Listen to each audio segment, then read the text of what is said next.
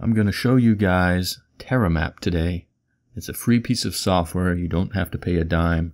You can donate if you like, but they don't demand it. It's found for free online. If you Google TerraMap, you should find it without any difficulty, but if you'd like, you can follow the link in the description on this video, and it'll take you right to the website.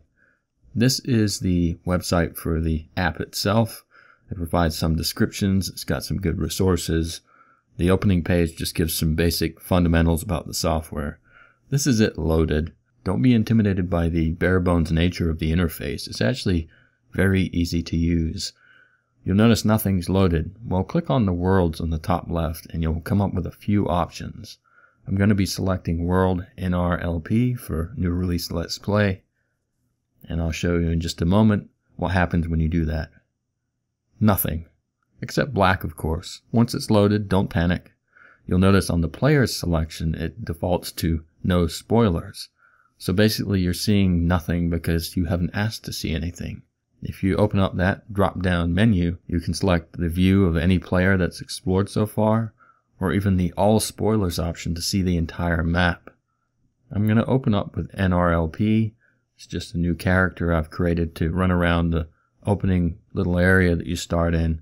And as you can see, he hasn't explored very much. This is it zoomed in. You can use the interface to do that, or you can use your mouse scroll wheel. And you can see some details, including a couple of little torches in the cavern. So there's a lot of detail, and this is a very large map.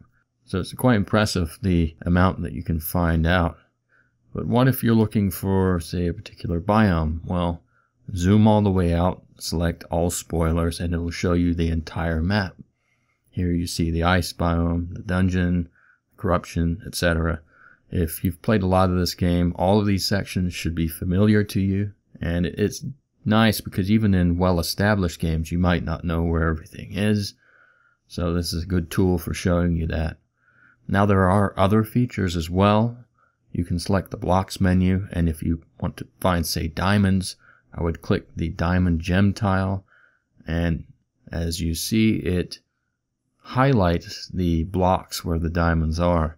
Very useful if you want to, say, create a diamond hook or that sort of thing. So I encourage you all to download this and play around with the options. There are lots of them, and I'm only just touching on the basics.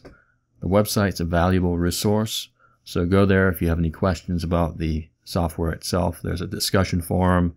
There's some documentation on the file structure of these maps. Check it out if you're interested. I hope the video helped you out a little bit. Like it if you found it useful, and by all means subscribe to the channel.